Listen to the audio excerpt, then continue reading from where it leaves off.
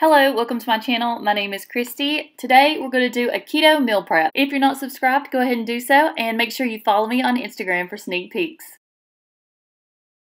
Keto lasagna. This is not my recipe. This is Joe's recipe from Two Crazy Ketos. So if you want to see all the ingredients for this, make sure you check it out. I'll have it linked below for you guys. But this one is absolutely delicious and is a family favorite. So go ahead and brown your ground beef. This one is a little over a pound. I think it's 1.3 because it's a family size from Aldi. I seldom follow a recipe exactly, especially if it's cooking. I do if it's baking, of course. So add whatever seasonings you want. You can add minced garlic. I'm just using powdered garlic powder, some onion powder, and I'm going to put in some Italian seasonings also. This is the tomato sauce I use. I use this because there's no sugar added and it is one of the lowest carbs that you can find. And we're going to add half a cup to our beef. I'm just going to mix this up and leave it sitting to the side till I need it. In a bowl, you're going to mix together your ingredients for your cheese mixture. So you got your ricotta cheese and whatever seasonings you want to put in there. I'm going to put some garlic powder and also some Italian seasonings. How about some more garlic? I told you guys I love garlic. And then 1 egg, and then we're gonna mix this all up together. Now we're gonna start the layering process. So I'm gonna go ahead and put a little bit of the tomato sauce on the very bottom and spread that out. So instead of noodles in this recipe, you use deli meat, and I use oven roasted deli turkey that I pick up at Aldi. So your first layer is going to be turkey. Next is a layer of provolone cheese.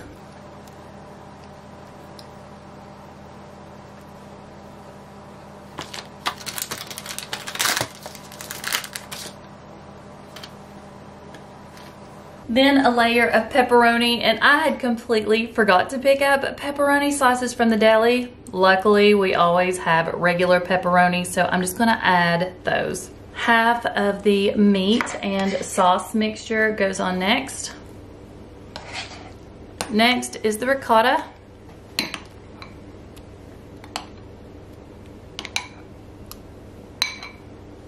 Mozzarella cheese. And then once we finish this step, you just go back and repeat all the others.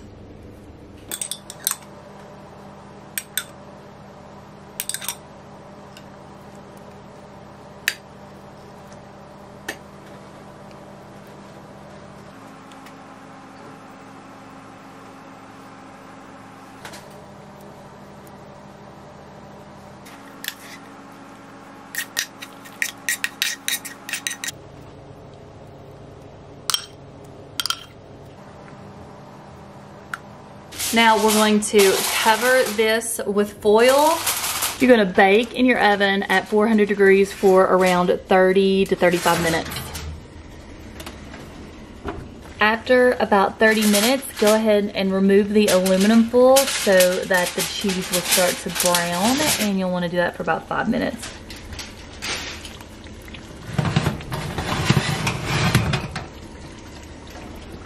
Okay, this just came out of the oven, and what I'm gonna do is just sit it here on the bar and let this cool. Once it's completely cooled, I will cover it and put it in the fridge, and then we'll have it one night this week, and all we'll have to do is just slice it up and warm it as we need it. Really, really simple recipe, and it's a quick meal.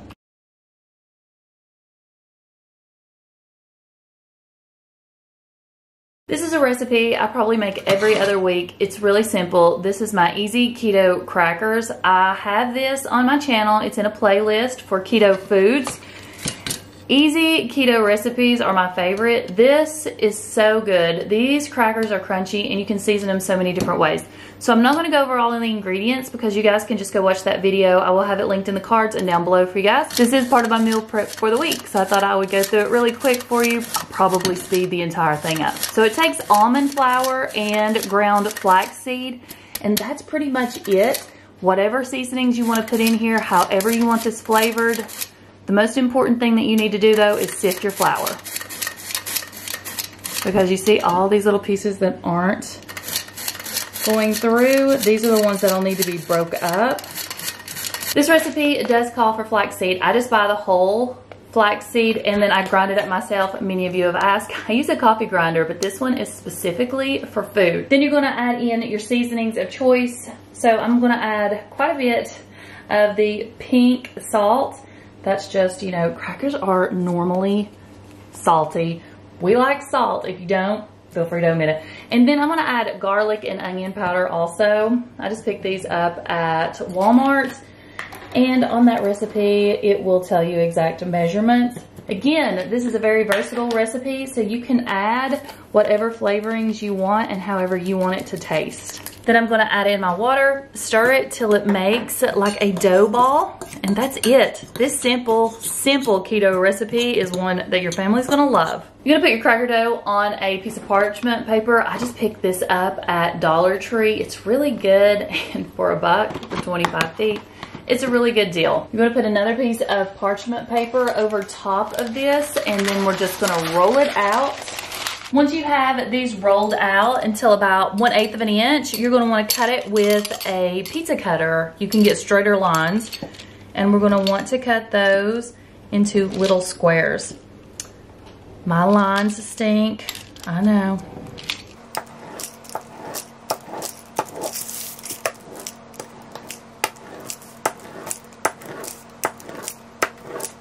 Now once you have those all rolled out, you can dust the tops of those with a seasoning if you want. I also take a flat-ended toothpick and I poke a little hole right in the middle of each one of them. It reminds me of Cheez-Its and more like a cracker.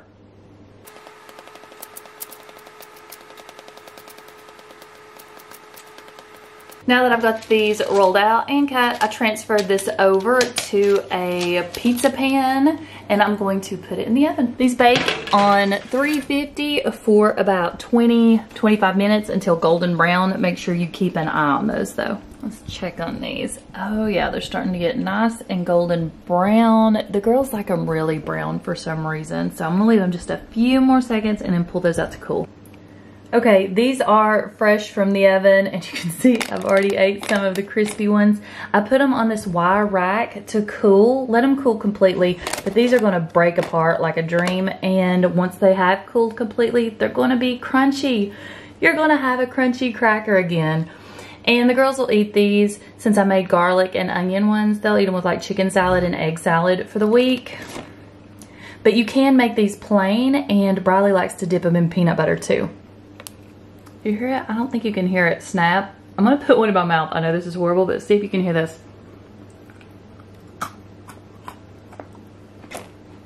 Crunchy crackers. This will always be part of my weekly meal prep, cooking up the bacon. And you guys know how much I love the Carolina Pride. I get the original, they do have it in thick, but this is great because there's no sugars added in the curing process. Okay, bacon is done for the week. What I'll do is just let this cool a little and then store it in a glass container in the refrigerator, and then as we need it for recipes or for breakfast or chaffles, we can just pull it out and rewarm it. I'll also be letting my bacon grease cool and adding that to my container beside the stove because we use our bacon grease to cook with. Are you team crunchy bacon or soft bacon? You can tell we are team crunchy bacon. I'm gonna be making one of Preston's favorites. These are a variation from the egg loaf. They're just little egg loaf muffins. So what I do in here is I'm going to add 10 eggs. These are at room temperature, which is very important. All of your ingredients need to be room temperature. 1 stick of butter, also room temperature. An 8-ounce block of cream cheese, room temperature. Gonna add a teaspoon of ground cinnamon.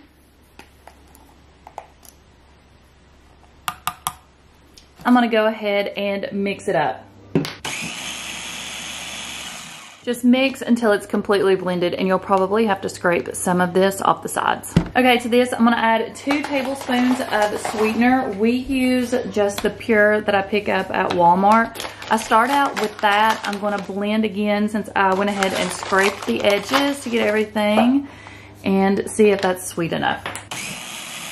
Once I have that done, I'm just gonna go ahead and pour my mixture in here evenly.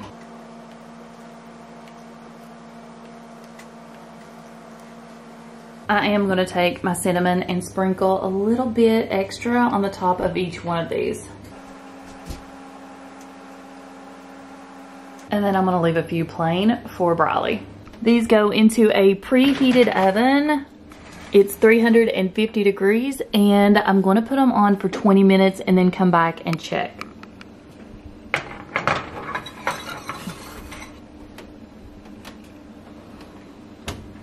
This batch took about 16 minutes in my oven. This time I've just put them on this wire rack. I'm gonna let them cool. Then I will store them in an airtight container in the refrigerator. When we want them, we'll just put these on a plate with some butter, warm those up, and then we'll add some syrup. So that's an easy breakfast and sometimes lunch for Preston at work.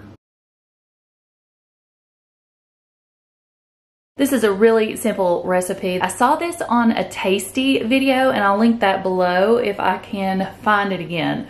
So the first thing you're gonna need is peanut butter. I get one from Walmart. This peanut butter is just the organic, great value, no stir. The only thing in this, ingredient wise, is roasted peanuts and sea salt. So you don't have to worry about any extra carbs or sugar. So for this, you're going to need 2/3 cup of peanut butter. And then you're going to need to add to this 2 tablespoons of coconut oil. There's mine. I'll go ahead and add that. Once you've added your coconut oil, you're gonna want to stick this in the microwave for just a few seconds till your coconut oil is melted. Once you get that out of the microwave, go ahead and give it a stir and make sure that your coconut oil is completely dissolved. This took about, I think, 25 seconds because my coconut oil wasn't completely hard, so it's just gonna depend on your coconut oil. Once you get that melted, you're gonna wanna put in 1 cup of shredded coconut, and I pick up the Bob's Red Meal Unsweetened Coconut Flakes. And then just give that a stir till it's completely incorporated. I'm not gonna add any extra sweeteners, but you could if you wanted these sweeter. Line a cookie sheet or baking pan with wax paper, parchment paper, or aluminum foil, something just so in case it wants to stick, it won't. You're gonna take your mixture, stir it up really good, and then just put a spoonful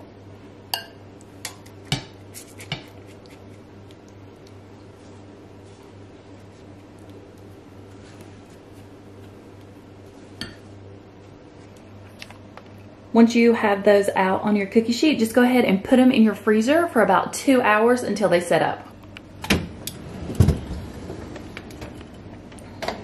These peel off perfectly, and then I just put them in an airtight glass container and store them in the fridge.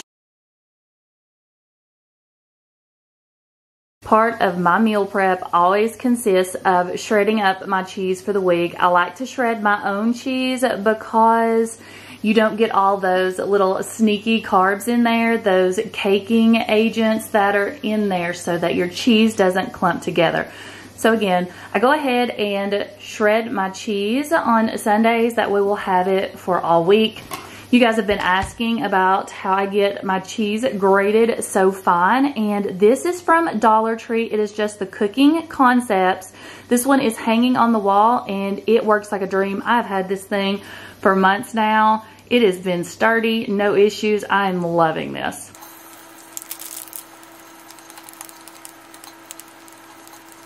Okay, cheese is shredded for the week, and you can see just how fine this is.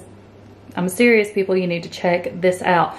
This was almost half the block, and that'll be great for making chaffles and stuff throughout the week because the other half is going into a recipe. The main reason that I meal prep is for breakfast and lunch. This just makes my mornings go a lot smoother when I'm sending the girls out the door for school. Thanks for watching.